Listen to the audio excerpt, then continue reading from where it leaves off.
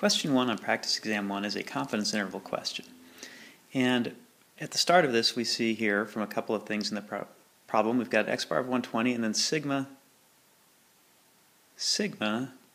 of 20. When we're given sigma, we know that this is a standard normal distribution and we'll use a critical value of z.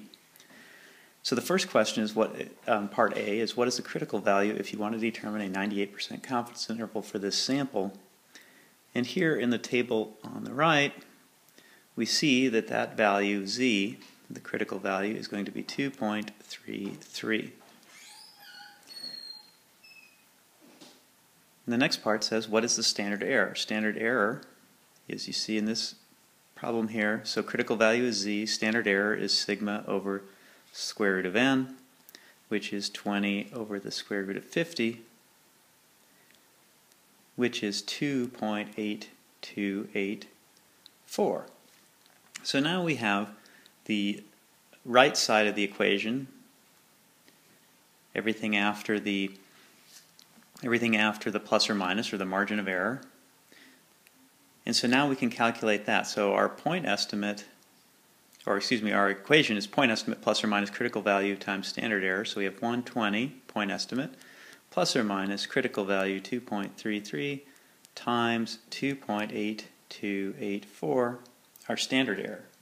So let's do that.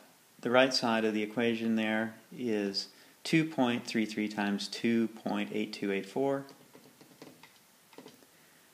which is plus or minus 6.5902.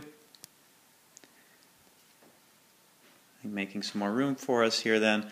We have our confidence interval estimate of the 126.5902. And on the lower limit we have 113.4098. So that is our confidence interval estimate with 120 right in the middle.